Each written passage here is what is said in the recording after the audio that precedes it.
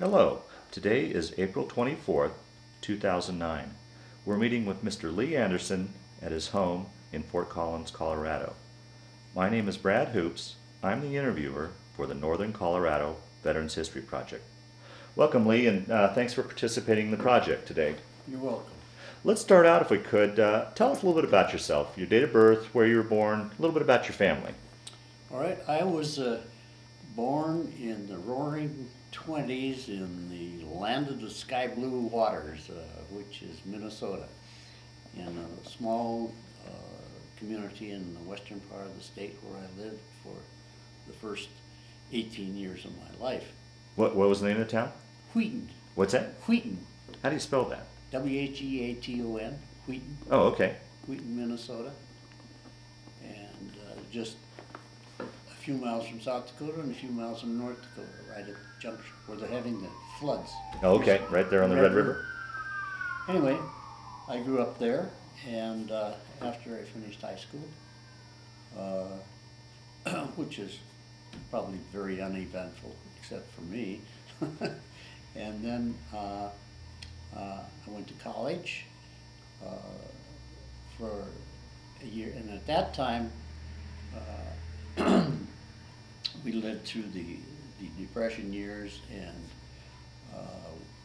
the same year I graduated from high school, World War II for USA began, 1941. Let me just interrupt you real quick and back up a little bit. Do you have many memories of the Depression and any thoughts? Well, particularly as it relates to today. Yeah, right. Well, it was an economy that I guess as a 10, 11, 12-year-old, we were never in the bread line, and we never had looking for a place to live or had clothes on our back. Fortunately, I guess my dad was certainly he was employed. He was never unemployed, and so my mother had been a teacher. She had graduated from college, and then when I have a brother, a late brother, and a sister, and she spent most of her energies taking care of the kids. You know? And that's what, in those days, the wives didn't work much. So, but we had, I remember one phrase though, which has kind of stuck with me through the years, and that is, we can't afford it. We can't afford it. So I guess that had. My grandfather, who was a retired Lutheran clergyman, lived with us for the last years of his life too, so he was also an influence in growing up in that part of the world. But it was a way that I was telling my great-grandkids that one of the things when we were young, we would have the larger meal at noon. That was a custom. And then afterwards, we'd always go to my dad, and he'd give us some money to go to the candy store before we went back to school, because we could always walk to school, you know, with no buses or anything like that. And it used to be nickels, and then it got down to pennies. We'd get a penny each after. I guess that was indicator that the money wasn't as free as it was at one time. But, you know, those were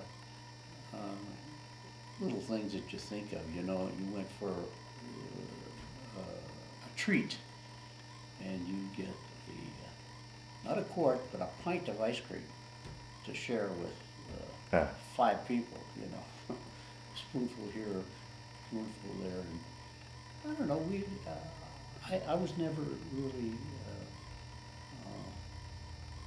struck by any kind of particular influence that caused us any sad moments or depressions. We seemed to be happy and good. Okay, so, but I probably read more about the depressions since I've been an adult than having lived through it. Is that right? Yeah. Yeah. So you said the war broke out. Had you graduated that spring before, or the spring? Okay, so you graduated in the spring of '41. War broke out December 7th. Do you remember where you were and what you were thinking when you heard Pearl had been bombed? Yeah, I was at Minnesota at university, and I can remember it very vividly. My roommate and I, who was also from Wheaton, went on to, he became an MD. But anyway, we were sitting in our room studying, and we were going to take a break, and we turned on the radio Sunday afternoon, and we heard this news that Pearl Harbor had been struck. George got up and said, "Oh my God, the Japs are coming, and I can still see them." We had Venetian blinds, we used to call them Venetian blinds, in the room, and he went and shut them all. He was halfway in jest, but it didn't really sink in until the next day, and of course that's when the president made his address to the country and so forth. But even then, although the events of the world were driven toward our participation in this thing, and then the Japanese attack climaxed the whole experience, we were never too concerned about that, except for one thing. And even then, as I recall, there was what they called the draft, you know, of young men, not women, but men. So we knew that probably service in the country was inevitable. But even that first year went along, and then my family moved, migrated in big, huge event. After living my family in western Minnesota, they moved to the Portland area. What took him out there? Well, mostly because of the opportunities for, you know, these small farm communities were struggling, and my dad was a manager of I tried to explain to the kids, like the Purina Chow seed feed company. Okay. And that's what he did, and that was supplying farmers seed and cleaning monitoring their crop results and things like that. Well, anyway, that was being threatened by the economy at the time, and my mother had some family in Portland, and Portland was just starting to bustle with shipbuilding. Oh, okay. And all those things that went on like that.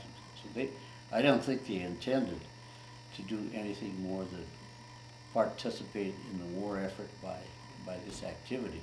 Well, it ended up it never moved back to Minnesota. So they've lived in my younger brother and younger sister grew up there and never left in.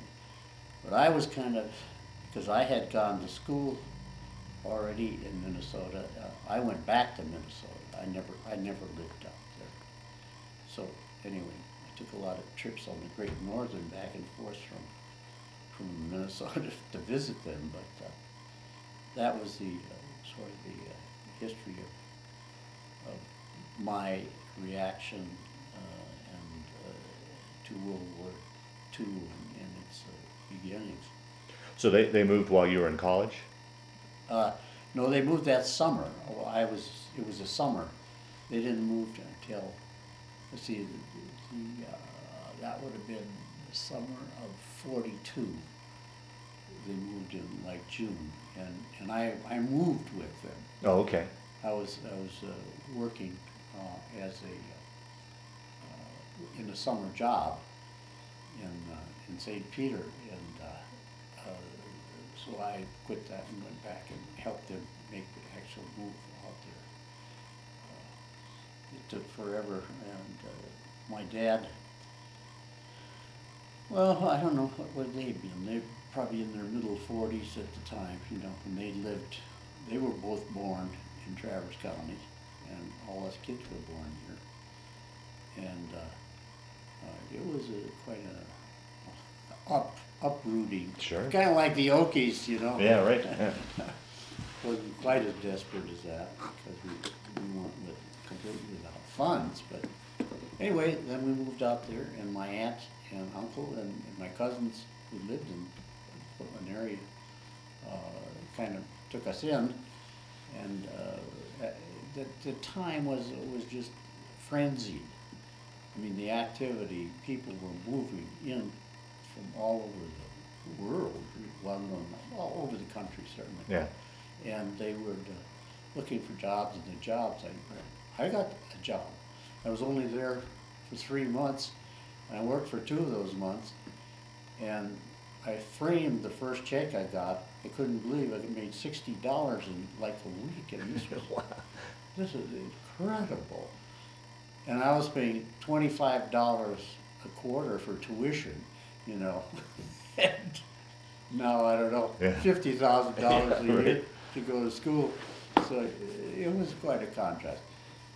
But that's, then when fall came, I went back to school, and let's see, that would have been 42, and then in November, I enlisted. Oh, you enlisted as opposed to waiting to be drafted? Were Yeah. you? Okay. There was a program, and it was the Army was soliciting this program, which meant if you enlisted, you were guaranteed to finish your college education before you could call it to service. Well, they violated that agreement, and see, from November, when I raised my hand and swore I'd uphold the Constitution until March. So it was about 6, so I got maybe part of a semester in like that. And then in March they called us, and we reported to Fort Snelling, and that was the place where we were mustered in, as they called it. And without regard to any of your background, everybody went in and shipped us off. I ended up going to Camp Walters, Texas, which is basic infantry training, and it was rough. Yeah. How was that transition from civilian life into military life for you? Oh, it was rough. It was rough. I was fairly athletic, and I participated in a lot of sports, and I was in basketball and football and all that stuff. But this training, this physical training, was an endurance contest. It was 13 weeks, and 18-mile hikes, and the discipline, the regimentation, which is a college kid, you kind of asserted your independence all the time. Well, that changed, and you didn't have to think. That was always, you don't have to think, soldier. The Army thinks for you. You just do what you're told, sort of attitude. Yeah, that was difficult. But somehow the Texas environment was quite a contrast too to the Midwest or even the Pacific Coast. Sure. We got through it despite the chigger bites and the and the hot temperatures and the full field pack and all that kind of stuff. And so after basic, we got to leave, and took the train from Fort Worth to way up to Portland to see my family, with the windows down and the soot pouring in from the steam engines, and we were in this, we called them suntans, just black. But I had, I don't know, 2 weeks, something like that, and then we went back to Camp Walters, not knowing anything about what our assignments were. We were there for maybe a week or so, and we shipped out in various directions, still not knowing where we were going. And I went to Pennsylvania, across the river from Ohio, Youngstown, in Camp Shenango, and then we were there for a few weeks, still not knowing where we were going. Then we went to Camp Kilmer, New Jersey, and we were there for a couple of weeks. Now, were you assigned into a unit at this point, or were you No, still no, moving? no, Okay, no, okay, unassigned. okay. And then we got orders that we were shipping out, and didn't even know we were going. We got on a train and ended up in the harbor in New York, and there were the ships, and we were on the old converted Normandy, which was a troop ship. And we then left in a convoy, and I still have memories of it. One of the things I remember, I was something of a jazz fan, still am, and one of the attractions at Camp Kilmer was the Glenn Miller Orchestra, which is, we still have Glenn Miller records here, we play occasionally, and that was the kind of a highlight of that experience. But anyway, we got on the ships, and we were in a convoy, which we didn't even know what a convoy was until we got out in the open sea and left the harbor, you know, and saw this armada. Oh, it must have been a sight. Oh, it was a sight. And it took us about over 10 days to cross. Well, let me ask you, here's a farm boy from Minnesota. Did you get your sea legs? How'd the crossing go for you? Not good. We saw a lot of the, and the sea wasn't, even at that time of the year, it wasn't really too calm, and they would serve you twice a day. You know, this is massive. This was 5,000 probably GIs. We got on, I can still remember this, getting off that train and boarding the ship. And you had all your gear, your duffel bag, and your backpack, and that's all the gear you had. There were no foot lockers or anything like that. So, and they said, "There's your bunk. Get in there." And they said, "Where do we put this?" "That goes in with you." You know, and I said, "Oh God, are we going to survive this?" I had bought at the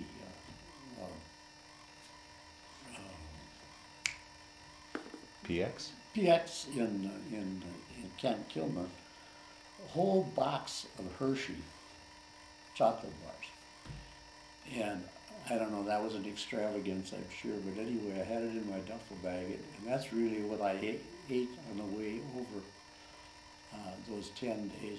And you would cross, it was in a convoy, so you crisscross, zigzag, I should say, back and forth.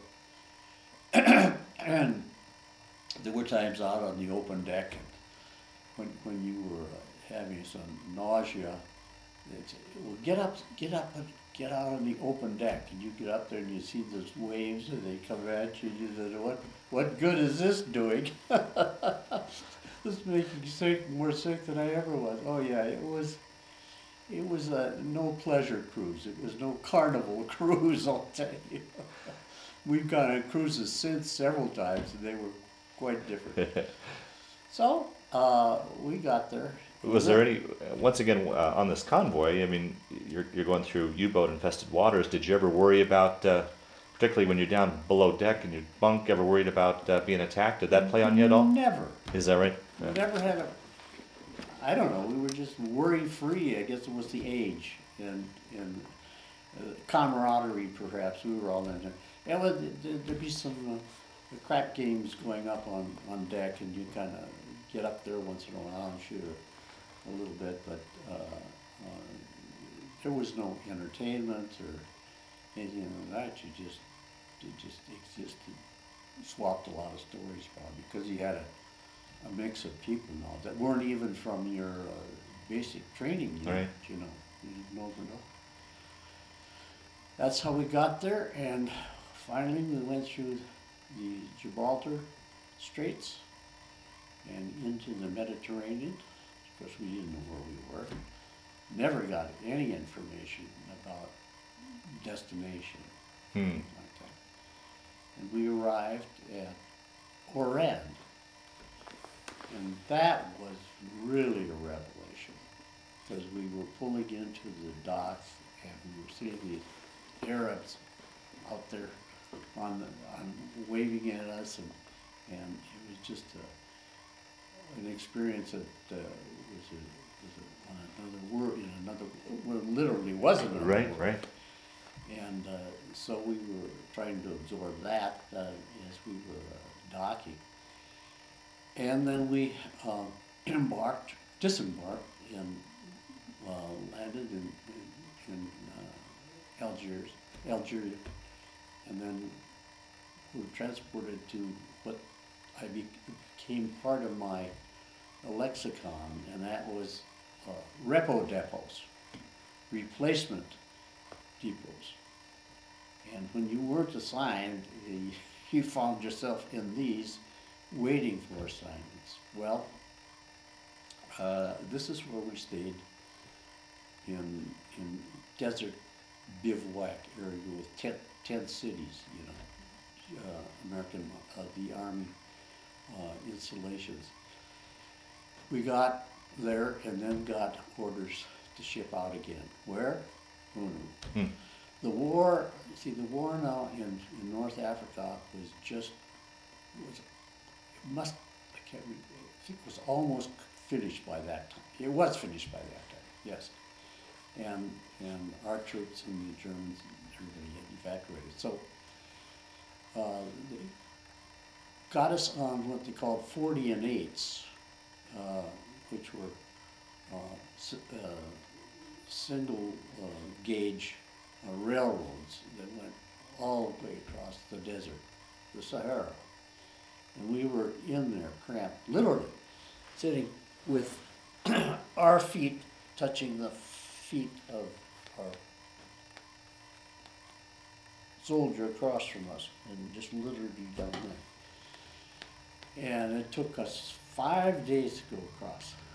I imagine it in awful conditions as far as heat and cold at night. And it was agony. And starting for relief calls, subsisting on, during that time was our first introduction to field rations, sea rations, which is a breakfast, lunch, and dinner packages.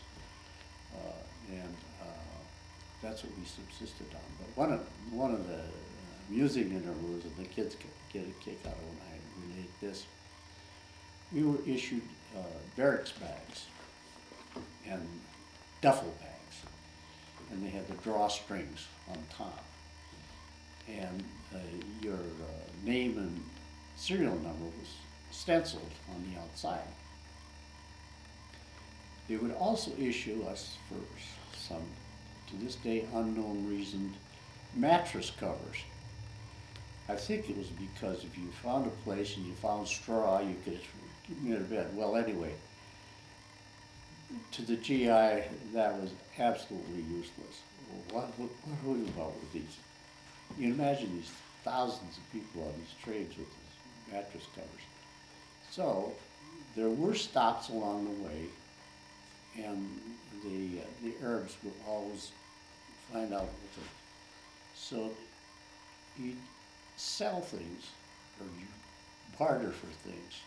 I don't know what they had in exchange, because I never did that. But the funny thing was, we got to one place, and what the Arabs had done, they cut holes in the bottom of the duffel bags and pulled them up as a pantaloon.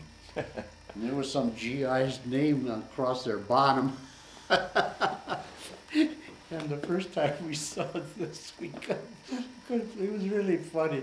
They had these khaki, olive drab fabric, heavy, you know, stuff, and there they were out parading around in these little villages in Africa.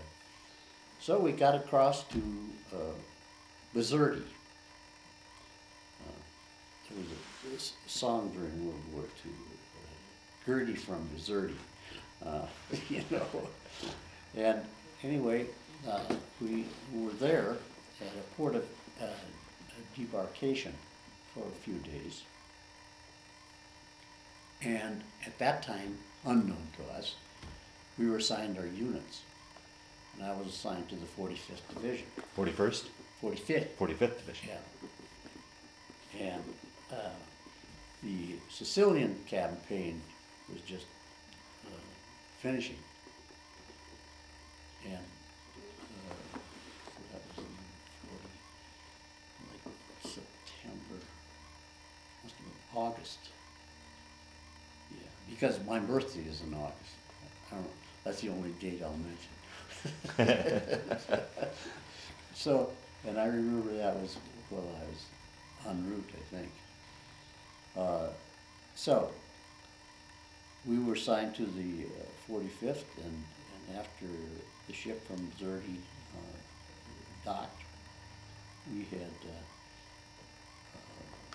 the experience of joining our unit for the first time, and total confusion for us. We didn't know much. We were trained as riflemen and machine gunners and all the heavy arms of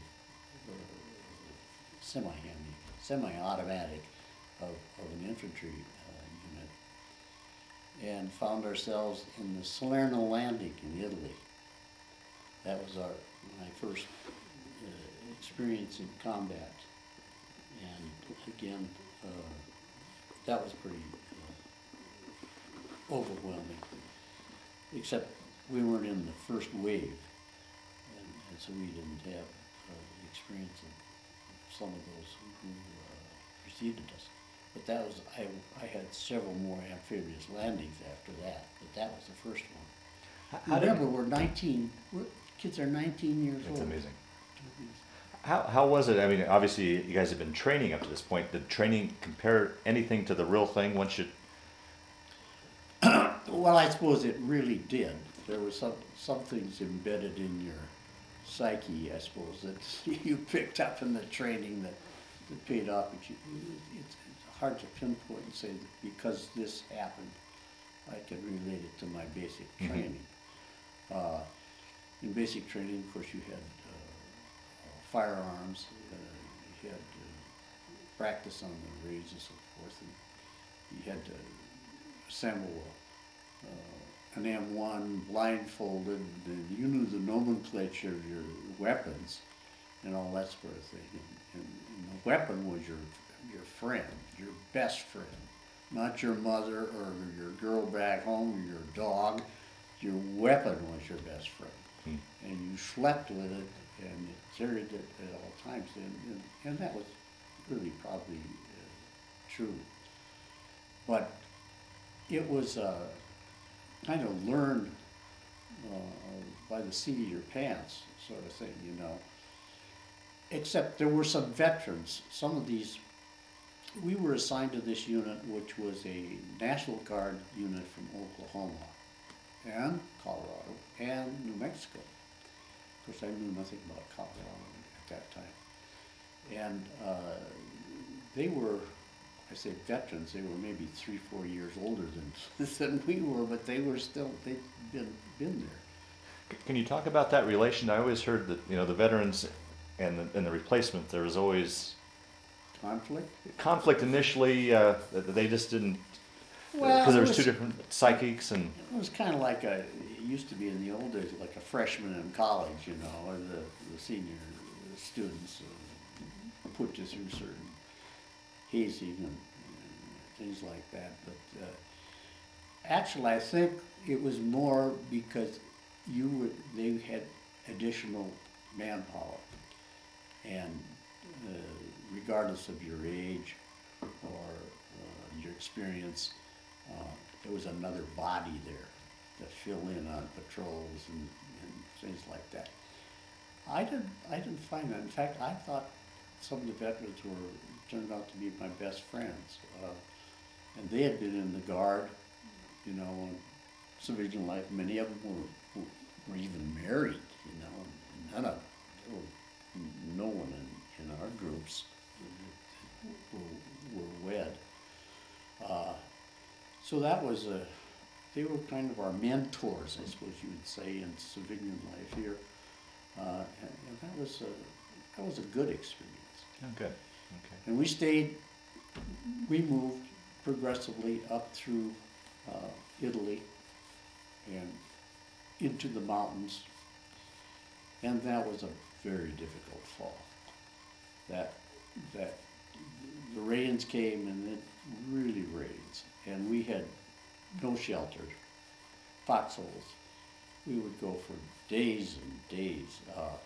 I'd take extra socks and put them underneath, and we wore these OD uniforms, which were cumbersome, and they were wool, they were wet, we were wet. It was just not a very pleasant existence. How did you manage under those conditions? I mean, the awful weather conditions, you probably lack of sleep, food probably wasn't so good, all coupled with the stress of war on top of you. How do you feel? How do you think you made it through that? Like that? Yeah.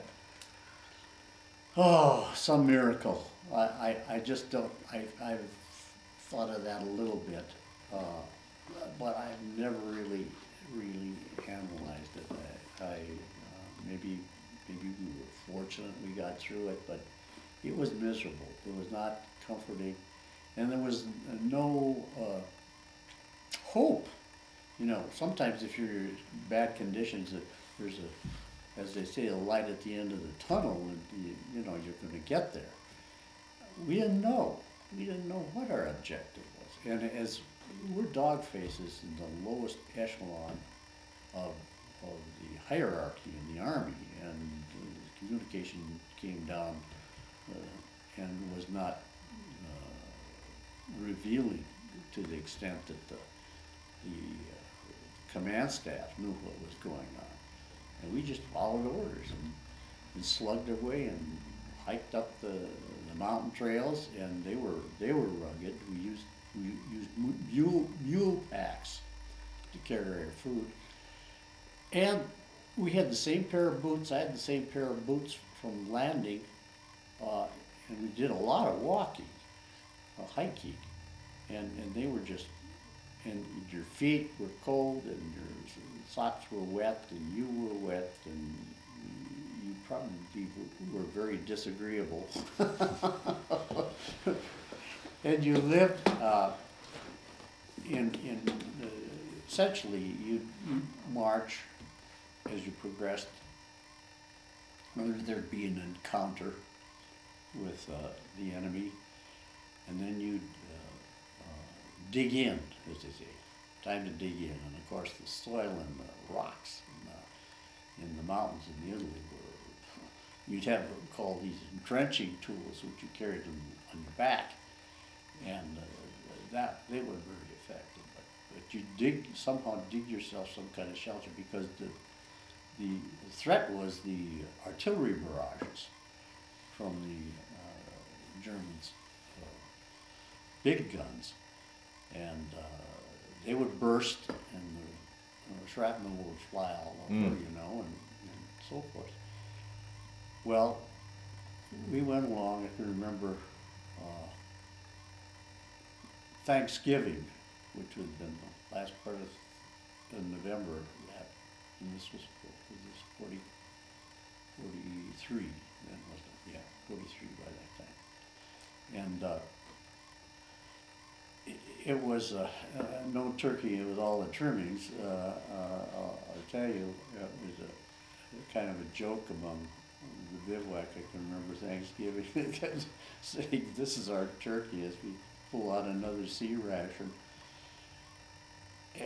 Somehow got through there, and then on December 5th we got in a barrage that was overwhelming, and that's when I got hit. Can you describe to someone like myself, or others that will view this, that have never been in battle and experienced something like that, what's that like? Can you visually describe it a little bit, and then mentally tell us what you're thinking and going through in a situation like that? Well, it was frenzy, and it was the, here was the possibility. It was quite different, as we talked about, our concern in the convoys across the ocean. We weren't concerned, but we were concerned here.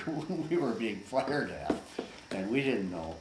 We really didn't know if we were going to make it. We were probably pretty negative about the whole thing. There just, but sometime there would be a spark that would come through, and you say, you know, God willing, I'm going to get through this sort of thing. And there's a future out there and all that sort of thing. But those were pretty fleeting thoughts. The thing was, it's a compulsion within a human to survive when you're threatened like this. The adrenaline, you know, flows and you say, I got to get through this. Well, sometimes it was so overwhelming you didn't get through it. I mean, you were trapped. And this was a barrage, and I certainly remember that evening. It was at nightfall, and I felt this in my arm. Well, maybe it was one of the bricks from the foxhole that we tried to build up that had fallen in there, and then I felt some moisture. Well, that's not right. And this was the blood from the wounds. And I got hit on the left here, and I've got wounds all along here. And the shrapnel came in and lodged. And one went through and came out here in the back. Missed the bone, thank God. And then there's a little piece that still had the stake off up here. Well, that's where I got my disability after the war.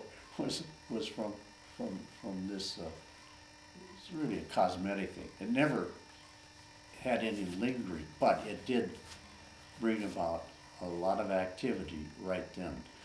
And of course, which you could hear after a barrage, which was a real haunting sound, and that was somebody hollering medic, medic.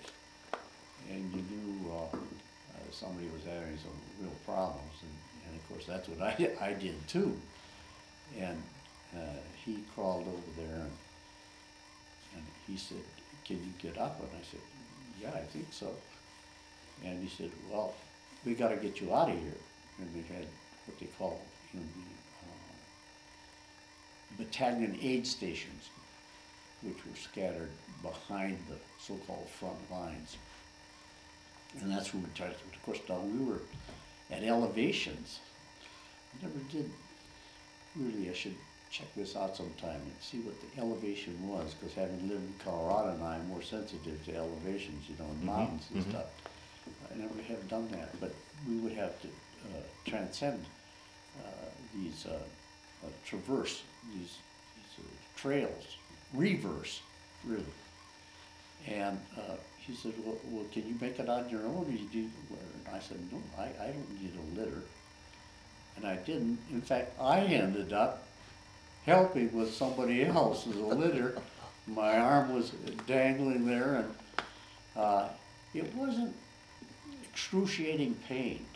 Do you think adrenaline was playing into that, or what? I never have analyzed it, you know. I thought I'd be just howling and screaming, and I wasn't. It didn't hit certain nerves, I suppose. That must be the reason for it. So we got back to the aid station, and they stripped everything and treated it at the time with Band-Aids, whatever. No, they didn't want that. But then they put all your possessions in your pocket of your shirt. And I didn't discover this till later, but anyway, then the next in the transporting and logistics of the wounded, you went from the aid station to a general hospital. and this was in Naples. Naples had already been taken by the U.S. forces, and the 300th General Hospital was the major medical center for the troops, and that's where we were transported.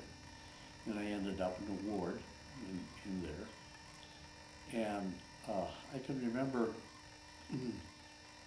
the orderlies, which were all male, coming around. I said, "There's something," because they had me, by then they had me strapped with all kinds of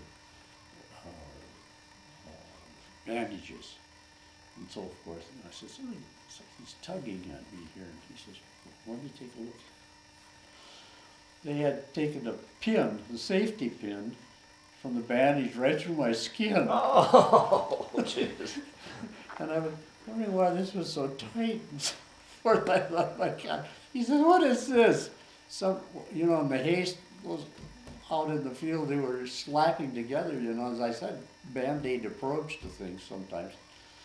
Anyway, we removed that, and that was a great relief right there. It was like we used to call a counter-irritant. It was something you did. You hit your finger because it felt so good when you stopped, sort of thing. Anyway, we got through that thing. Then he said, "Well, here's your effects," and he had cut out this shirt. And by then we were in hospital gowns, of course, and so I looked through it. I had a little prayer book, and in the upper corner, I still have it, was like it had been gnawed on. And that was a piece of shrapnel that was in that pocket. Isn't that something? Yeah, that was. No, that was a miracle to me. Right, because that would have, location probably would hit you hard. Yep. And there it was. And he said, "You want this?" And I said, "No, I don't want anything to do with it." I kept the prayer book, but I didn't want the shrapnel. I wanted any evidence of that. And that was experience there. Well, I was there and had treated, and that was kind of the camaraderie in the hospital ward. Of course, you had a bed. That must have been You had nice. sheets. Yeah. You had food. Yeah. After what we'd been through for several weeks, months, it was like a holiday almost. So you had mixed feelings about going to the hospital. You had some treatment. All right, well then they decided that they were going to have to skin graft part of this wound. Take some skin and patch it up that way, besides all the suturing that had gone on. So they prepared for that, which was a very easy experience. I mean, there was nothing dramatic about that, except what the orderly had done when they went to do the surgery. They looked down and they said, "Well, where's the graft?" And what they did, they call it a pinch graft. It was just like a thumb, and they take little parts of your thigh, in this case, for here. Well, he was supposed to do it on this one because this is where they are. He had done it over here, and the surgeon was looking for it. He couldn't find. Where is that? Oh, they finally discovered it was. And I had these marks for several years. They're gone now, where they did the pinch graft. And then they just push it in there and bind it tightly, and let it regenerate into your skin. Remember, this was back when penicillin was just beginning. And I was telling, my wife's going to have surgery in a few days down at University Hospital, and she's never been in the hospital before. I was telling her about the anesthetic because she had to go through a pre-thing.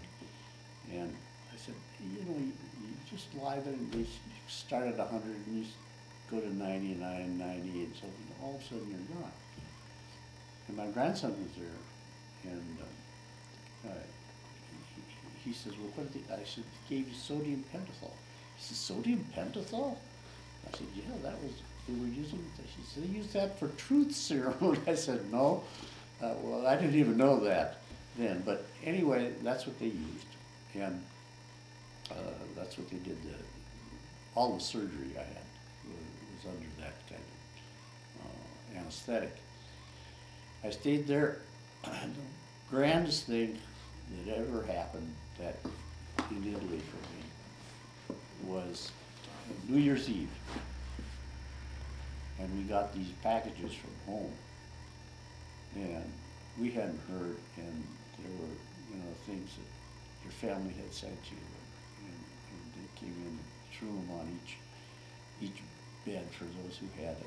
And so, at this point, was your family aware that you'd been injured and were in the hospital? Had yeah, they gotten word? they had, that was, which I knew nothing about till I got home, actually, after the war. They were sent, they're wounded in action. Okay. Telegram from the War Department, yeah, which concerned them. Yeah. Of course, they didn't. Yeah, probably just a simple, no explanation, just wounded. Nothing. Yeah, yeah. And until I was able to write from the hospital, we used V-mail at that time. That was practically our sole communication link. And that took a while, I'm sure, but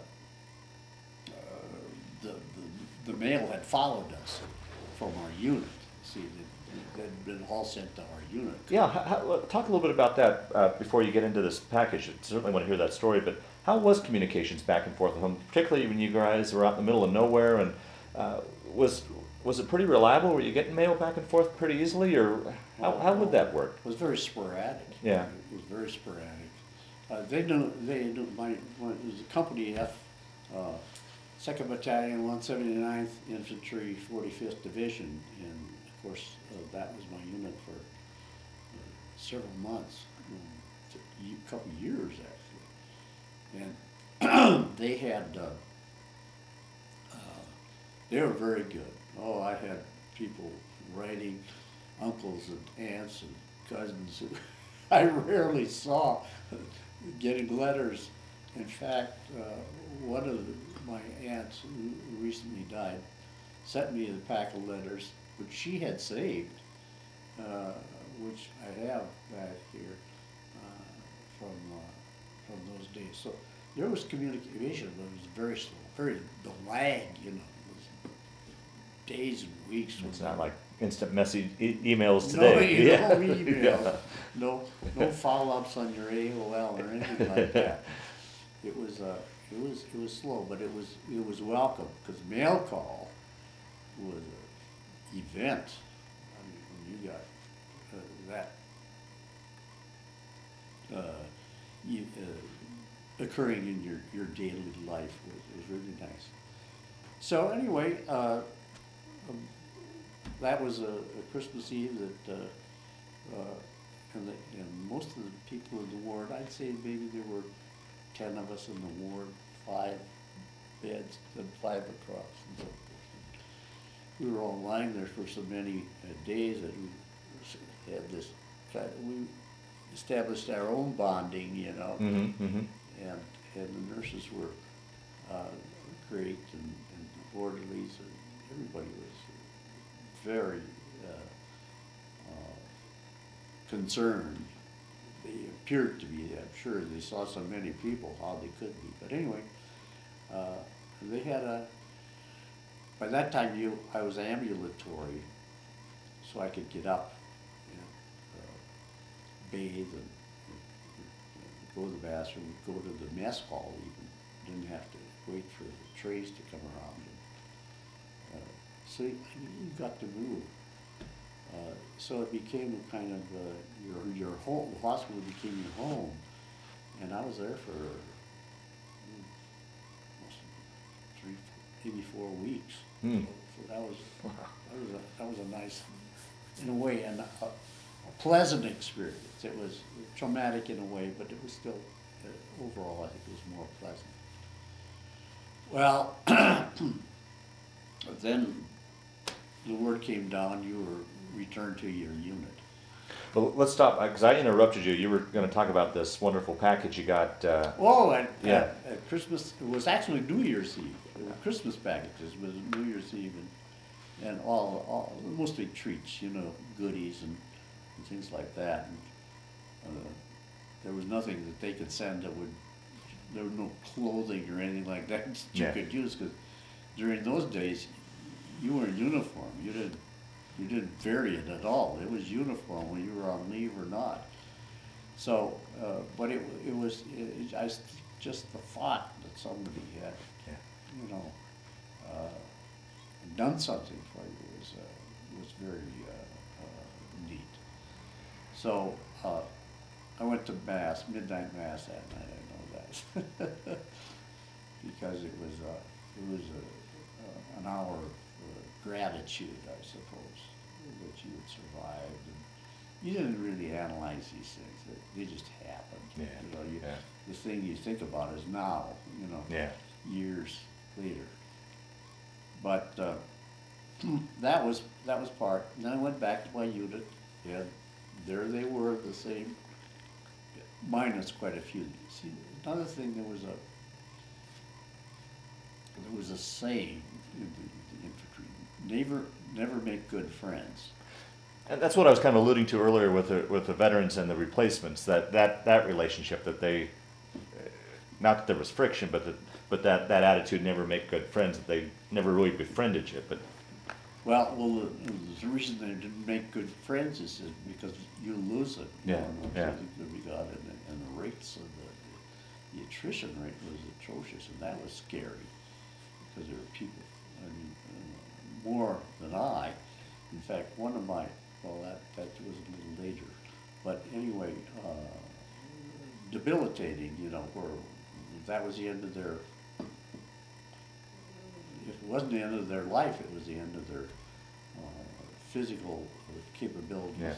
to serve.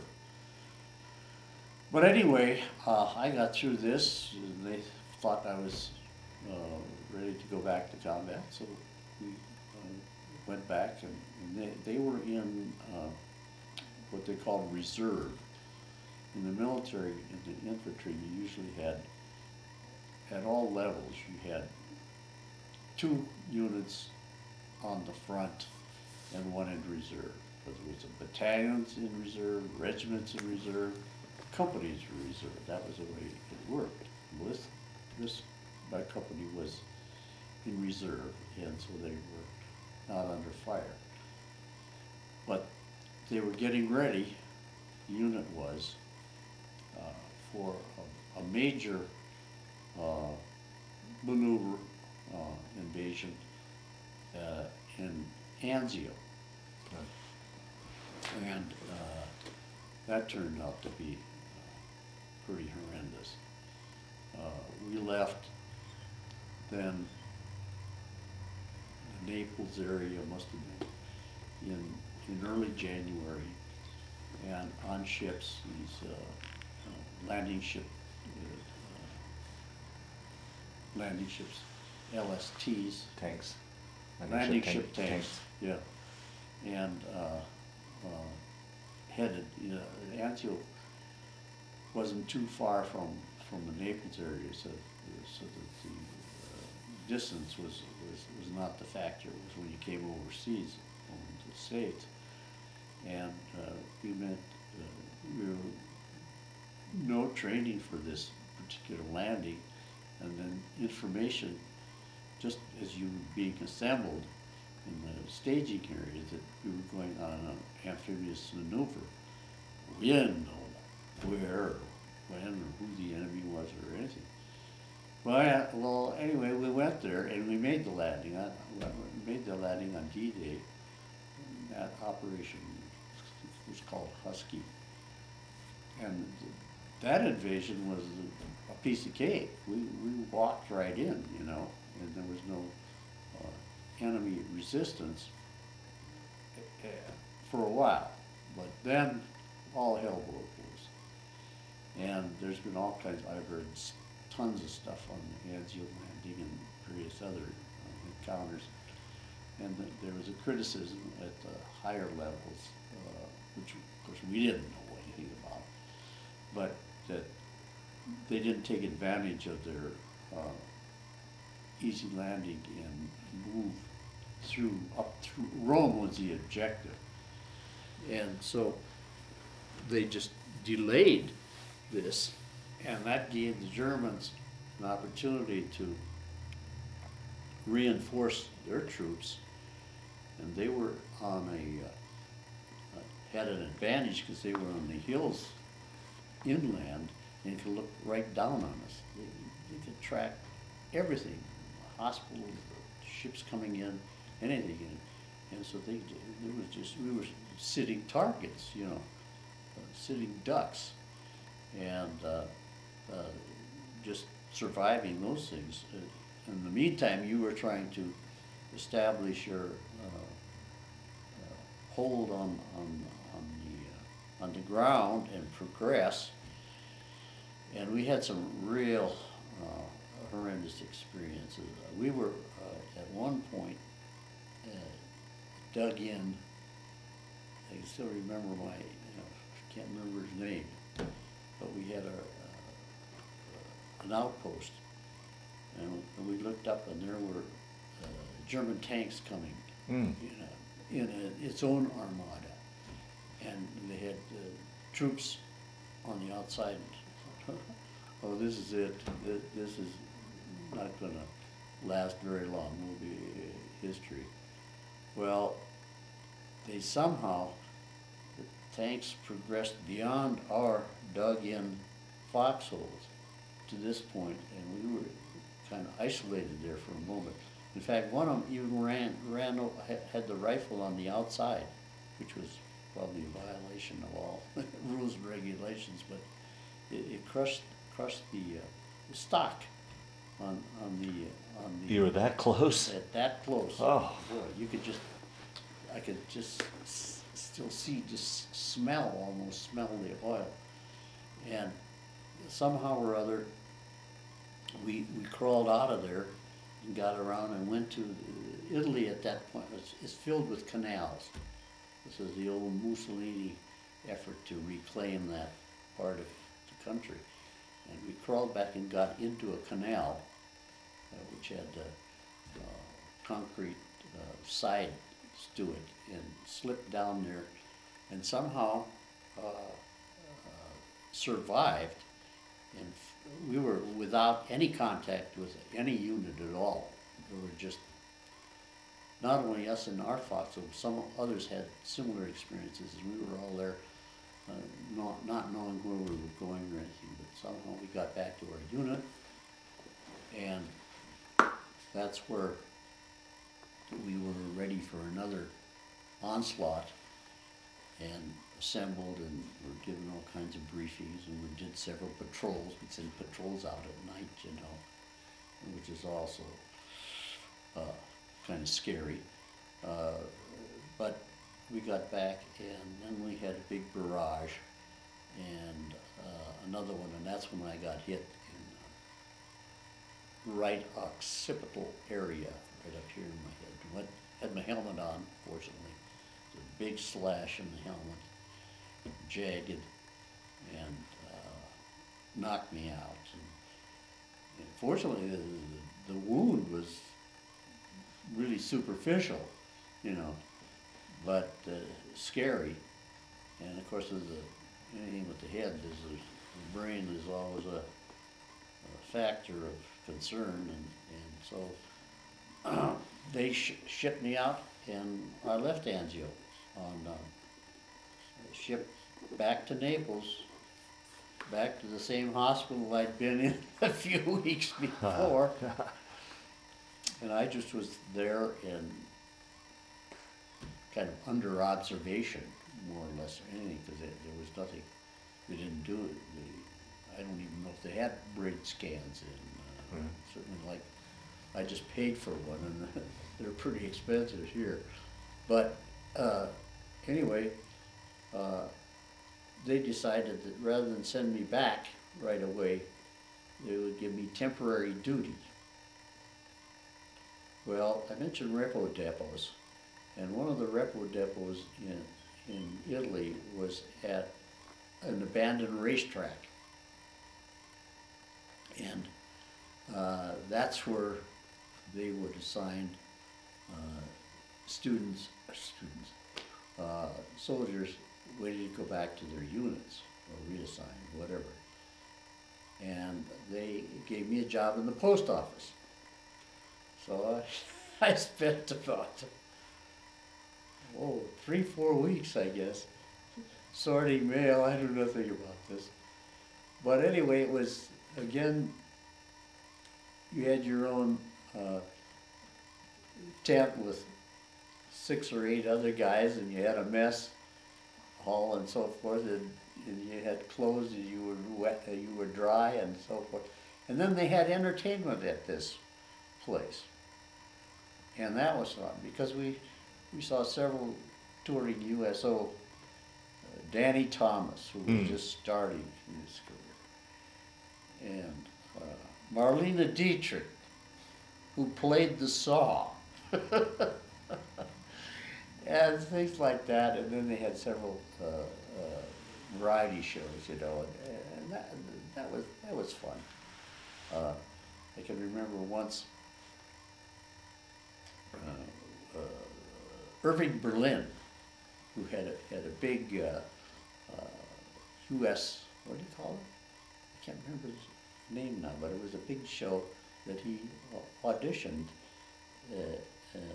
on their for its run on Broadway in overseas venues, and he was playing what was it? One of his tunes. Well, the commandant of the camp was the colonel, and Bird, colonel, came out there afterwards, and he thanked him for coming and so forth. And said, would he make one request? And Mr. Berlin said, well, certainly, what would you like? He said, could you play one of my favorite tunes that you wrote? And he said, sure. And he said, well, what was that? And he said, Yankee Doodle Dandy. And Mr. Berlin looked at him and he says, well, sir, he says, that was George Cohan's tune. It wasn't mine. And all the GIs just howled. Here's a colonel that's screwed up, you know, in front of everybody. That was kind of funny. And anyway, but he played Yankee Doodle anyway. So anyway, we had those kinds of experiences. Well, by this time, I'd been rehabilitated, I guess, and fit for service again, and sent back to the unit. And they were in training. The 45th was withdrawn from, and we were training down in the Paestum area, out here between Salerno and Naples. And so we were there for quite a few, must have been 4 or 5 weeks, doing amphibious maneuvers, not knowing why. Right. But so we had a chance for a few leaves and could get into Naples and had a little R&R and saw a little bit, learned how to, the trains were starting to come back into use, you know, the public transportation. Got around to Pompeii and places like that. Wow. And at the time, Vesuvius was erupting. Really? Yes, I have some pictures of it. And that was back in 44, yeah, I guess so. Well, we trained, and the next amphibious landing was in southern France. So that was a little slower convoy because we went up through and that was in August of 44, I guess. And that landing was another relatively easy one. There was not much resistance. And then we got kind of fancy, and we were going up the countryside, up through the Rhone river valley. We landed down there between Marseille and Toulon, I think it was Toulon. And we got up into the a little ahead of ourselves, and we were on a patrol, and it was quite a large one. It was jury company size, and we got cut off. Ooh. And there we were surrounded by Germans. Well, there was not a chance we were going to get out of that. So they came in and we had no other choice, and so they captured us. And we were in a position where we thought, are they going to send us back to a prison camp, or are they going to do, chop off our heads, or what are they going to do? But what they did was, they were in a retreat. We call it strategic withdrawal. We don't use the word retreat. But anyway, they were in a retreat, and it was unbelievable. I got some stories from the Stars and Stripes about this experience that we were in. And it was just bedlam. They were commandeering any kind of mode of transportation they could, and just going in reverse up the river north in France. But they didn't know what to do with us. So they assigned 3 German guards to this American contingent. And I think it was 25 or 30 of us, something like this. So they tried to figure out a way to get us back. And I'm sure that was the destination, was to get us back into Germany or into some kind of a stalag. But they were having a terrible time. And we were going through Lyon. At the time, they were blowing up bridges, and we got caught in one shattering of glass from buildings, and fortunately no one was injured. As we were retreating with these 3 Germans, mostly walking, sometimes commandeering a vehicle, and that would usually go for a few miles and then break down, or the tires would deflate, or something would happen, and we kept going. It was desperate. So they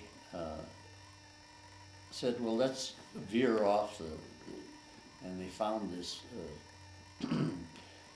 chateau, I guess, near the Swiss border. And so they said, well, we'll stay here for a while. We'll hold up here. So here's the 3 guards. And one of them spoke English very well, so there was no communication problem. And they knew their situation was desperate. And we knew that their situation was desperate too, because there was no way we were going to survive this. So we talked them into surrendering their arms, and they came with us. Is that right?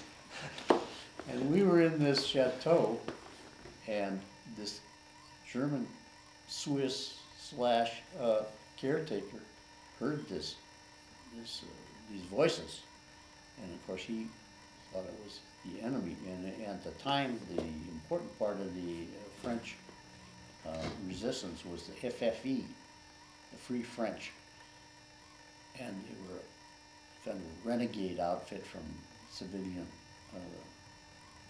who would participate in these clandestine activities and foul up the Germans every time they could. Well, they thought it was, so the FFE attacked us in this chateau. Oh, geez, we can't win for losing here. And we finally said, American, American, American. And we somehow communicated with them, and then they realized who we were, and then they embraced us and hugged us and kissed us and everything. Oh, it was crazy. It was crazy. These three Germans just sitting there on the side, they thought, oh, good, they're gonna get us now.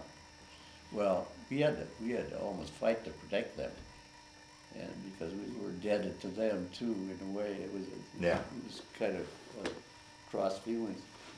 And we finally were released and found our directions back to our unit with the Germans, and then we turned them over to somebody. I never did find that out.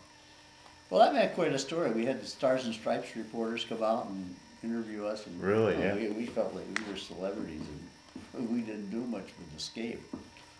Well, I stayed with the unit then up into the Vosges Mountains for a while, and then my feet really started to kick up on me. And I was really suffering from what they call trench foot. Mm.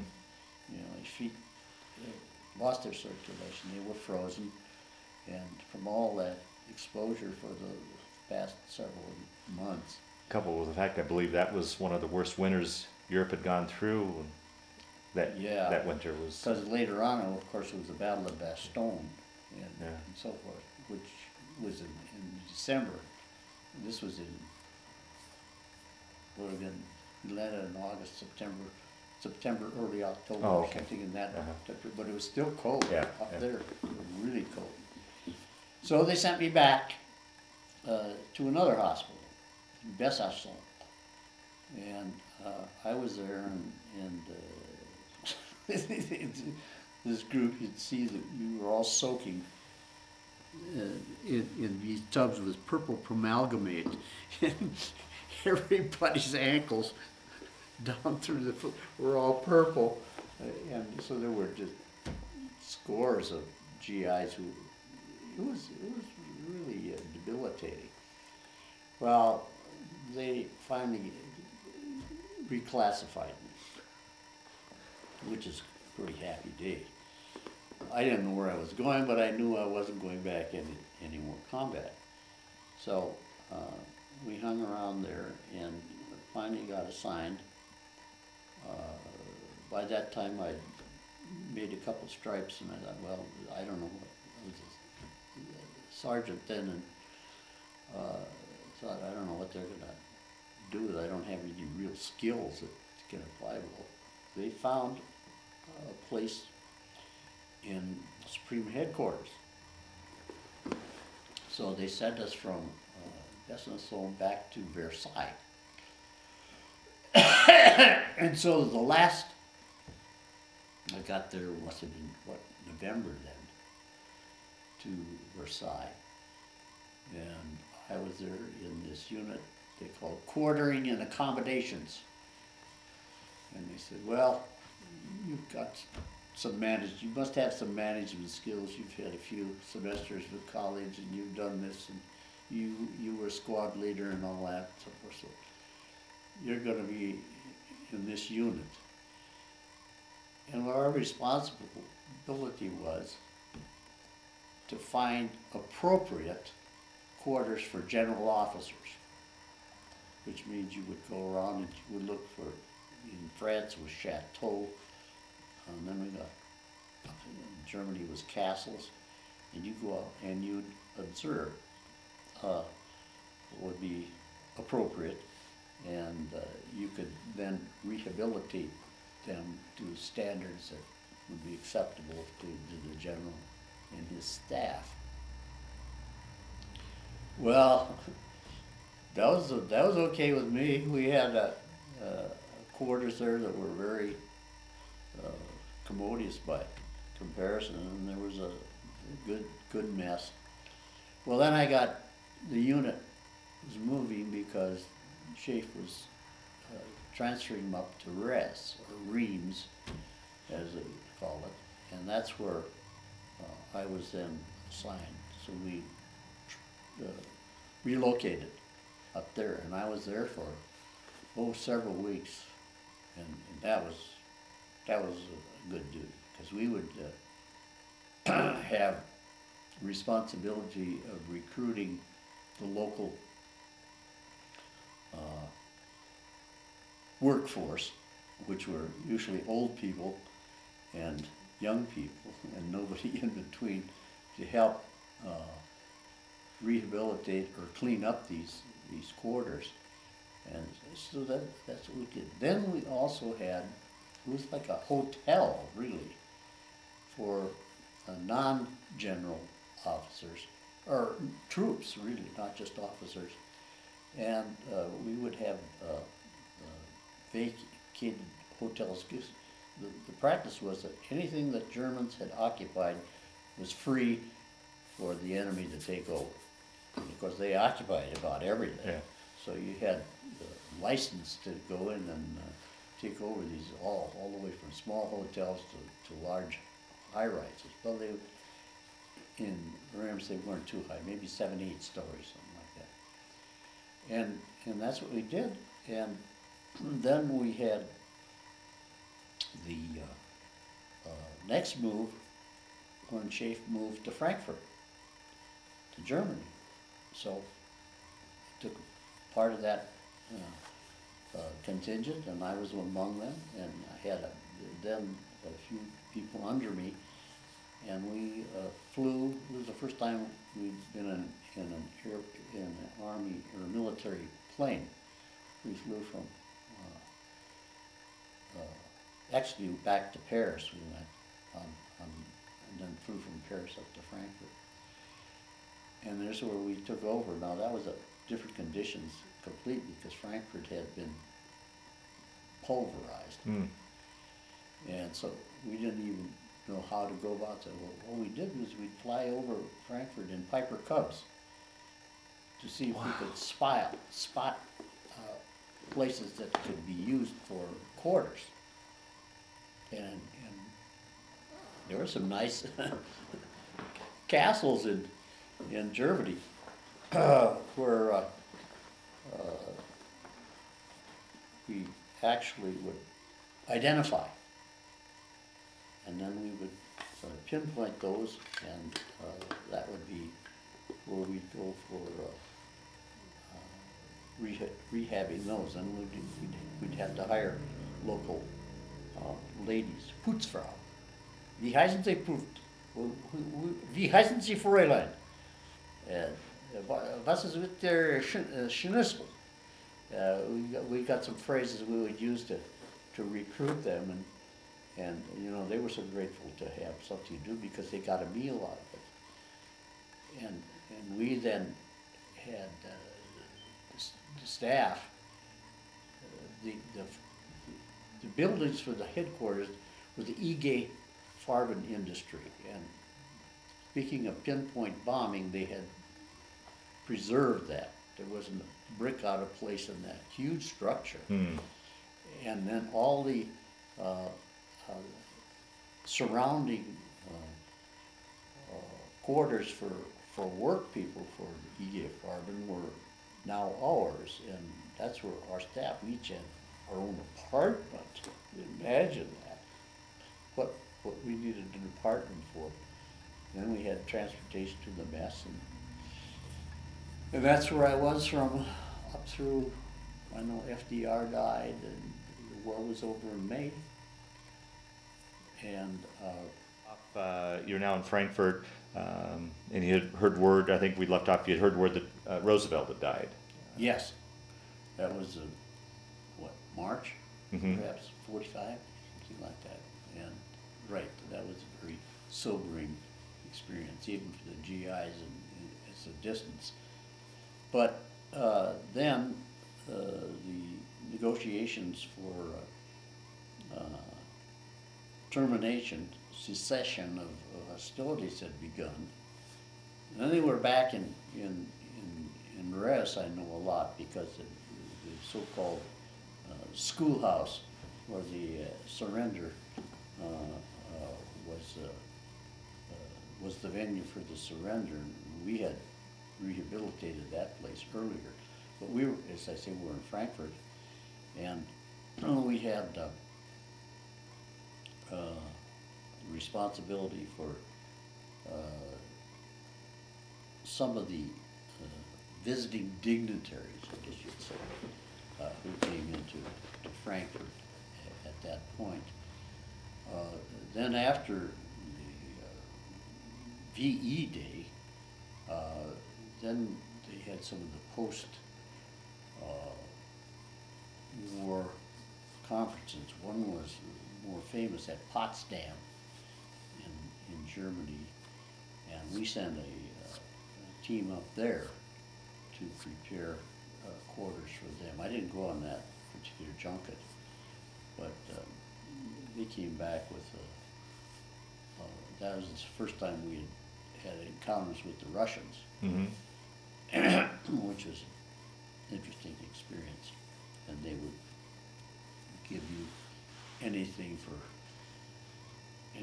like your wristwatch, you know, because you were just short of all that sort of thing. Well, anyway, there was an interlude. And then we got through, the summer was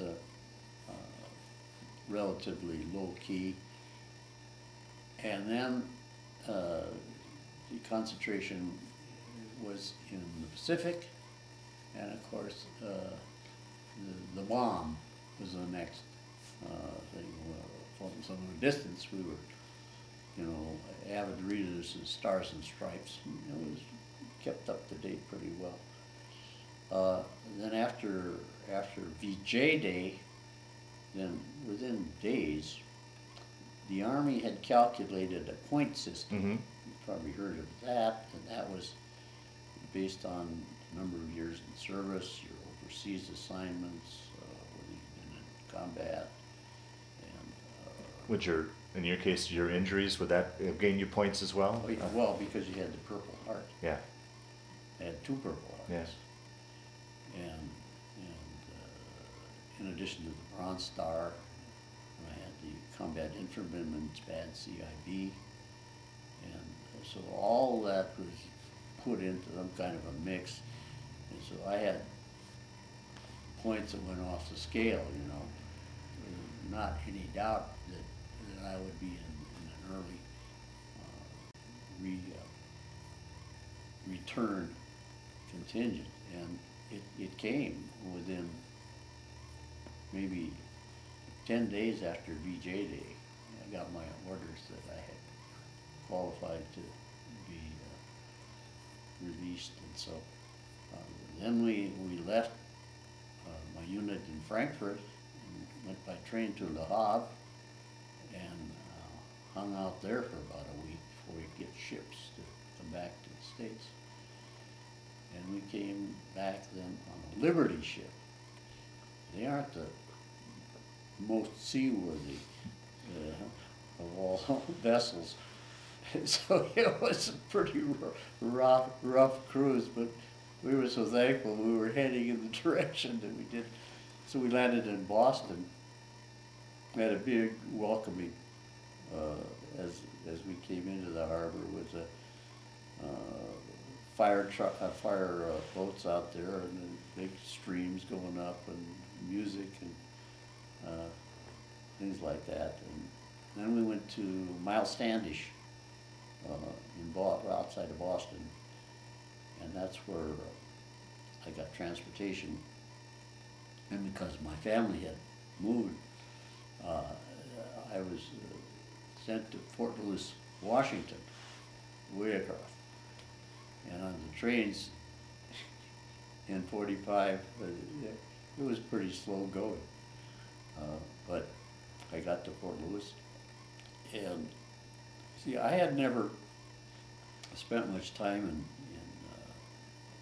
out there with the family, because I was gone practically, as they were establishing themselves. So it was a new world in a way, and a new house. I'd never seen. By that time, they had their own house, and that was all. It was all new. So I got to Fort Lewis, and they gave you leave practically right away. So I went down and by bus and got into there about 1 in the morning, something like that. And I didn't know where the hell I was. And I got a cab, and he drove me out to this address, and Did they know you were coming? Were you okay? Oh wow! nobody knew. Wow. There was so much, everything was so fast. Yeah. I didn't even have a chance to telephone them. Okay. So I knocked on the door about 2 in the morning and shocked the daylights out of them, and there I stood. Hadn't seen them for nearly 3 years. Wow. And that was quite a reunion. I'll bet. Yeah. My dad, my sister, my brother was out.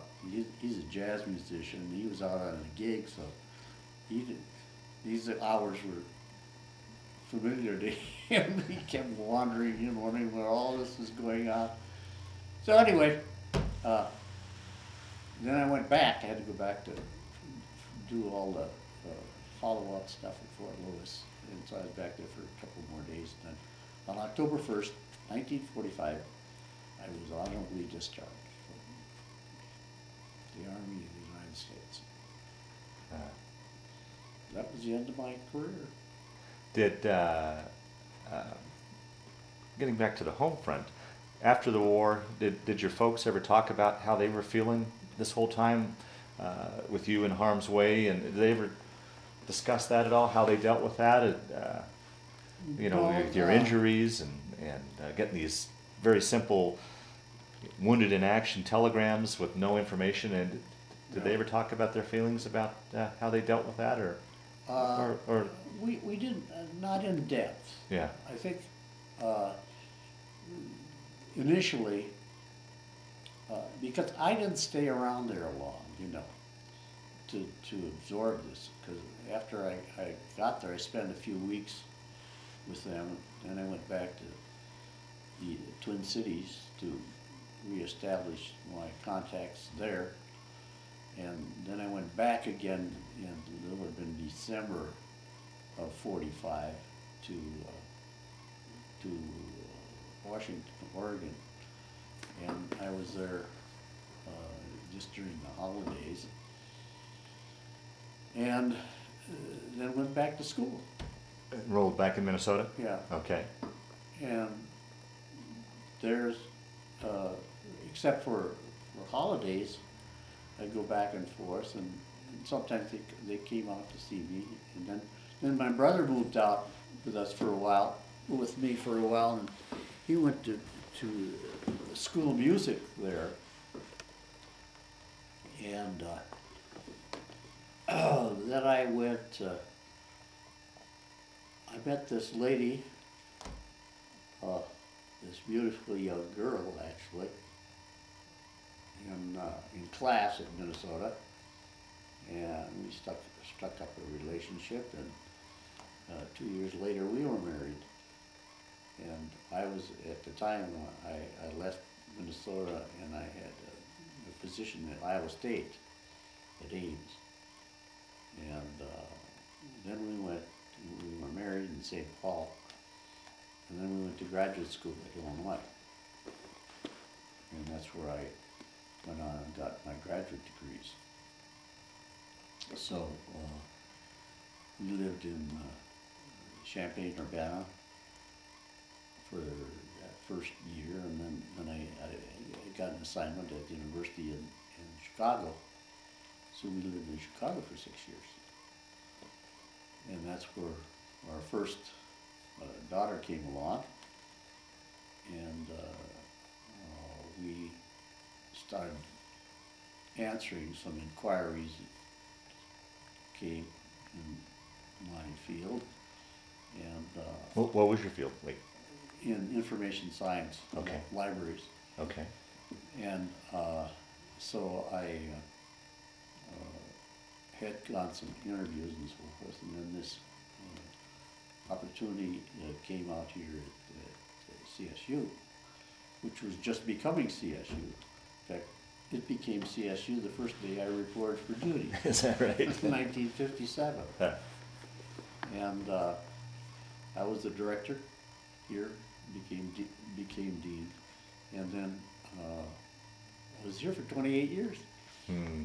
Then our second daughter came along, and they, between the two of them, produced 5 grandchildren, and our older daughter is in, they're just having this fire in Myrtle Beach, South Carolina. Right. Well, that's where she lives. Oh, geez. My grandson, who just graduated from Clemson, is there too, and I talked to him on the phone last night. He was cool, no problem. And then our our older daughter had 3 kids. The oldest one is just flying out there. He's now with the CIA, and he's going back to Baghdad for his, I think it's 15th trip back there. How do you feel as a from a grandfather standpoint that's been in combat action or in a combat zone? How do you feel from your perspective now to see him going over there? Uneasy. Yeah. But that kid, you know, I say kid, he's 34 years old, but he went through Benning, jump school, intelligence school, he's in special forces. He's done all that. Besides college courses here and there, he never was a full-time resident, a college student. He was always interrupted by this or that or the other. But he's on this special assignment now, and of course he's running the whole Iraqi operation for the unit, and his headquarters is in the airport, and he has field units all over the country, and he flies in helicopters to check up on them. And but he's been on the mission things and all kinds of underground stuff, and he can't talk too much about it. Sure. But I know it's been hazardous. It's less hazardous as the years go by, but he is still, what is it, 5, 6 years, something like that. It's an uneasy life, and they live here, he keeps his headquarters here, and his wife went through and got her degree in accounting, and they have a 3-year-old who's a delight. So you're 4 great-grandchildren. great, 4 great-grandchildren. And they're all a real challenge for them. I'm sure that they're a delight for us. But anyway. So, and then our granddaughter has 3 boys. They're all boys, no granddaughters and so forth. And then our youngest grandchildren, they're living this year. My daughter and their father split, divorced. My daughter's a nurse, a CU graduate, and anyway, one of them is a senior in high school, and one of them is one must be like the 10th, 9th grade, I guess. So they're still coming along. There's two separate families. But we see them often enough. As my wife says. Oh, anyway. So how many years have you guys been married then? It's on June 2nd. It'll be 59. Wow. Yeah, 1950. It's easy to calculate. We were married in 1950. And on the Hamlin, she's a librarian. She was a librarian at Hamlin University, and she was a librarian at Chicago Public Library the years I was at university. And then when we moved out here, then she always says, "I'm unemployed." And I said, "No, you're not unemployed, you're retired." Yeah. So anyway. Well, Lee, we'll start to wind down this interview. Is there anything I didn't ask you that you wanted to talk about, or any stories you can think of now that you remember that we've left out that you want to talk about, so we can fill out this interview as best we can with everything? Or did we cover everything, do you think? Seems like I've been talking forever. We must have covered everything. Yeah, good. It was in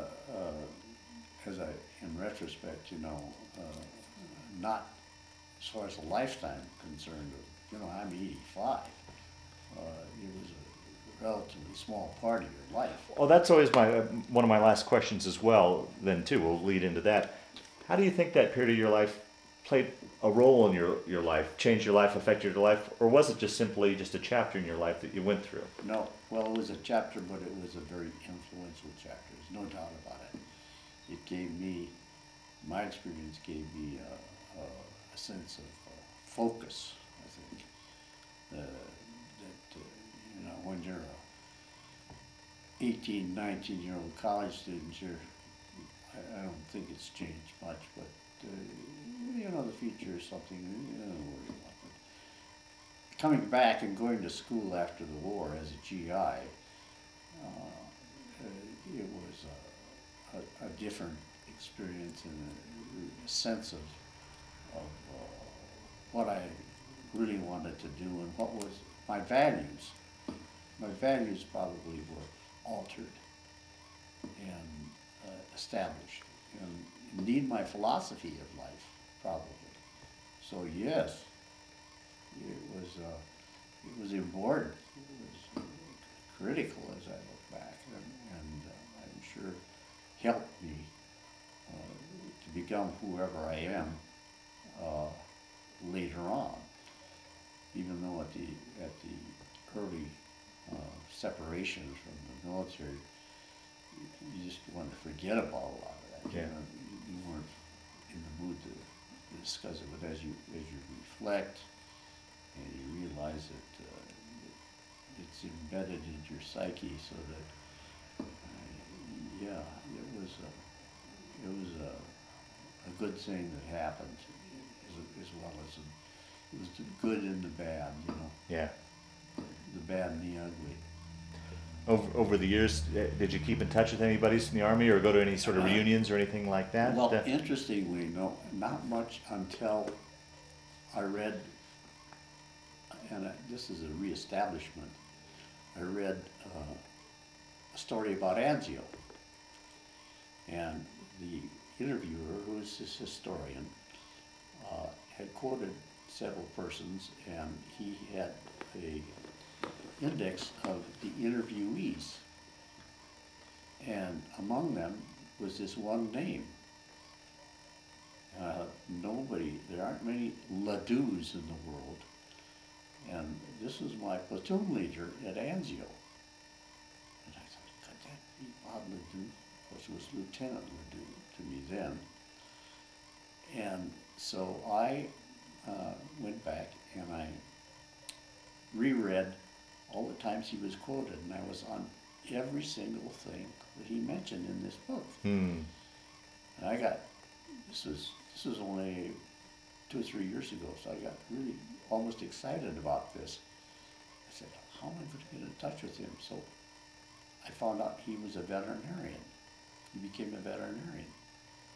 And so I contacted the American Veterinary Association and found he was a member and listed, and his address was there.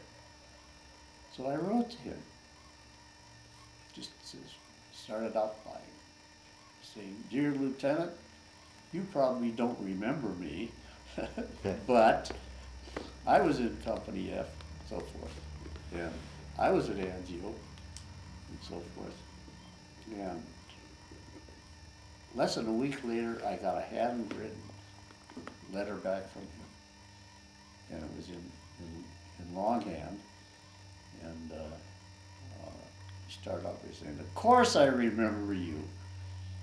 And so he got wounded at Anzio also. I mean, he was really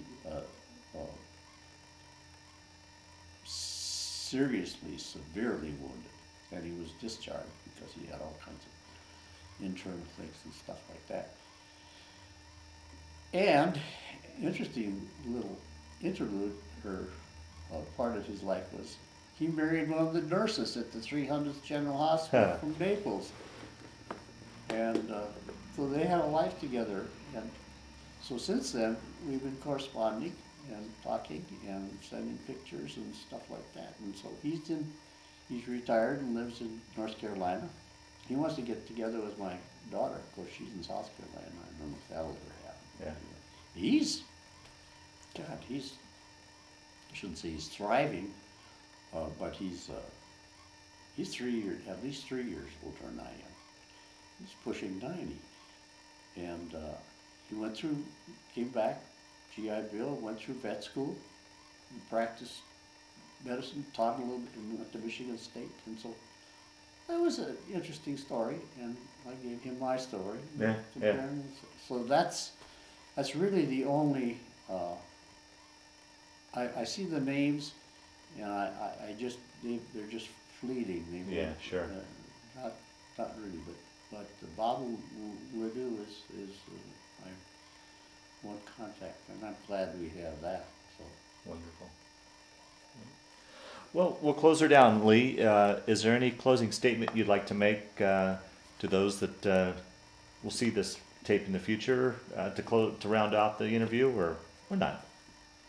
Well, no, except it was a part of world history, which was interesting to be a part of. That those particular years were influenced not only our lives, but the shape of the world. And I guess that's important to understand and realize that. That's right. So, That's right. Thank you. Well, I want to thank you for once again for sitting down to tell your story today, but more importantly, I want to thank you for your service to our country. You're welcome.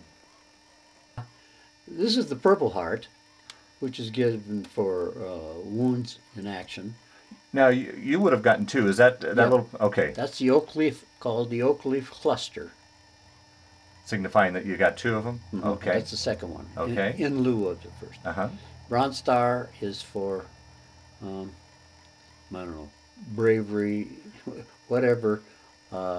It's a medal that several have achieved. This is a particularly prominent one called the Good Conduct Medal. That means you've never gotten in the brig or in the jail. This is the German Occupation Medal. This is the World War II Medal.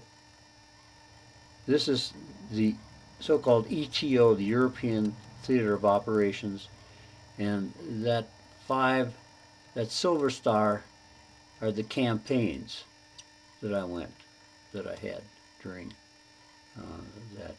And you were in 5 campaigns? 6 actually, 6. because there's another bronze one on the side. Okay. 5 silver ones, 6 ones, and so forth. I don't know what else I can show you.